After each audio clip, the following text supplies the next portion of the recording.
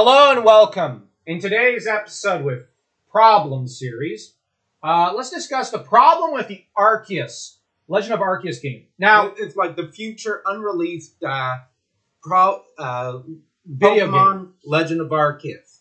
And before we start, I want to tell everyone, I really love this idea. The entire survival, historical aspect of Pokemon is really cool. Going back to the feudal Japanese style, medieval history of Pokemon in the lore and building in lore, I really love it. There's so much good that could happen. Now, one, I don't like Arceus because I'm not much of a later gen guy. Yes, I'm a Pokemon boomer. The other problem I have is Arceus is not as powerful as Mew. I don't care what anyone says. No, he's a cosmic being. Yeah, who needs like the power of billions of unknowns and 3 legendaries to level a city. While Mew can reverse time, read your thoughts from across a continent, level pretty much continents, restore life, take life. He could create matter itself from nothing. Yeah, no offense, but Arceus is not a god. He's a pretender. And Mew is a Pokemon god. And then whenever Mew is brought up, Arceus throws a fit. Yeah, it seems like it. Now, we're not going to get too deep into that, but the problem I have is maybe they should restrict... I don't know what they're going to do, but I would suggest that they restrict their the number of Pokemon you can carry in your party, and you have to leave Pokeballs behind at a certain, in your home, or you can only catch, 5 or 6. And because, these are more archaic Pokeballs, and you don't have Bill's PC. So you now have to, when you go to say, okay, I want let's say I have 6 Pokemon. I have a Charmander, a Bulbasaur, a Squirtle, Pikachu, a Butterfree, and an Ekans. I'm just... Rough example. Yeah. But then you see the Articuno and you're like, oh man, I really want that Articuno. But you have to release a Pokemon to catch it. And I know that a lot of people would go, oh man, that's going to be painful. Yeah. It would be physically painful for me to do, but it would mean that you have to choose your Pokemon and what you catch with care. Something else that one could overlap with not just the Pokemon Rangers series, but with hey, let's go Pikachu and Eevee, where you how you send your extra Pokemon to Oak for rewards were important matters, and this could also probably fit into building a village simulation thing where, there was a fire that erupted, they need water Pokemon. Let's go catch a Squirtle or a Piplup and hand it over to certain... Yeah. Where you don't... Yeah, I get it.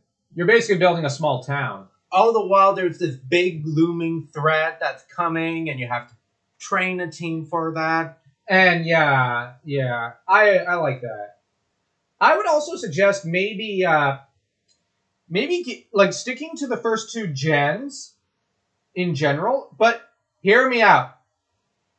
You do have the big looming threat, but you have the story focused either around the 3 legendary birds. And the game is set in probably the Orange Islands or in Johto, where, almost by the sea because Johto, to the south of Johto and Kanto, there's the Orange Islands, as we all know. Or I think that's where they are. And where the story is focused there and about, you having to, in the end, calm down the 3 birds. Because this is when, some guy, the Chosen One, showed up to calm their fury.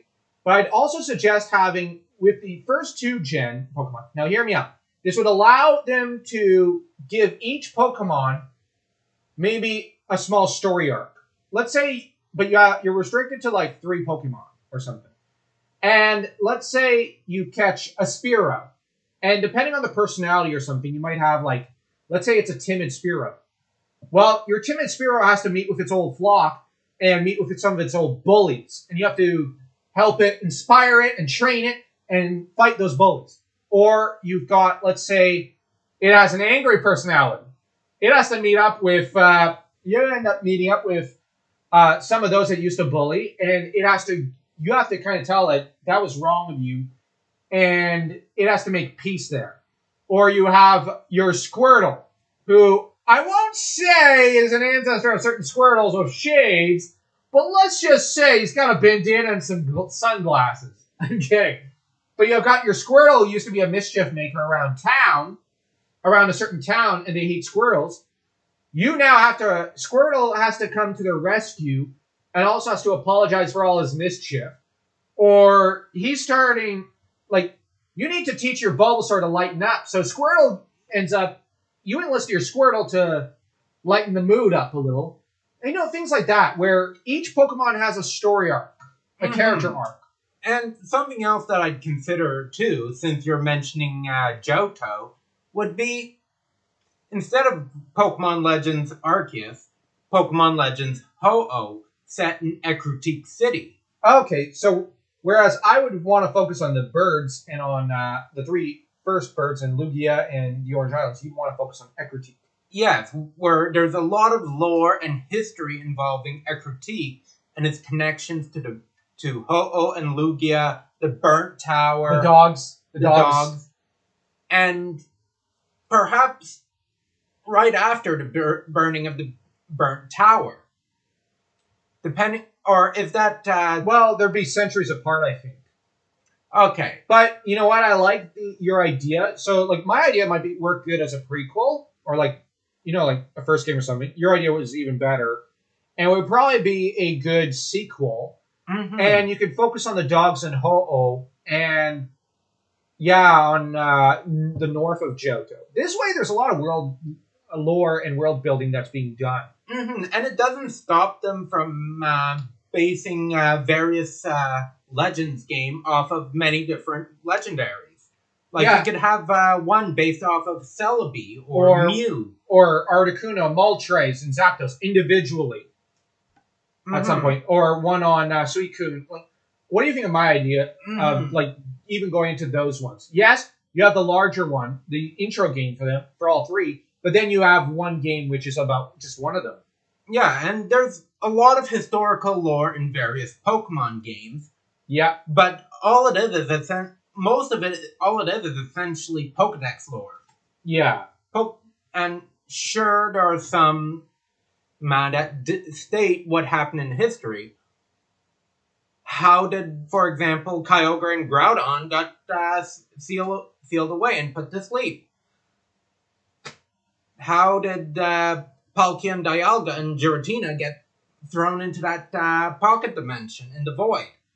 Yeah. These are all stories that they could explore. Yeah. Well, I think that's enough for today. Yeah. So if you like this video, if you have your own opinions, feel free to let us know. I'd be very curious to see what people think. So like, share, subscribe, and leave a comment.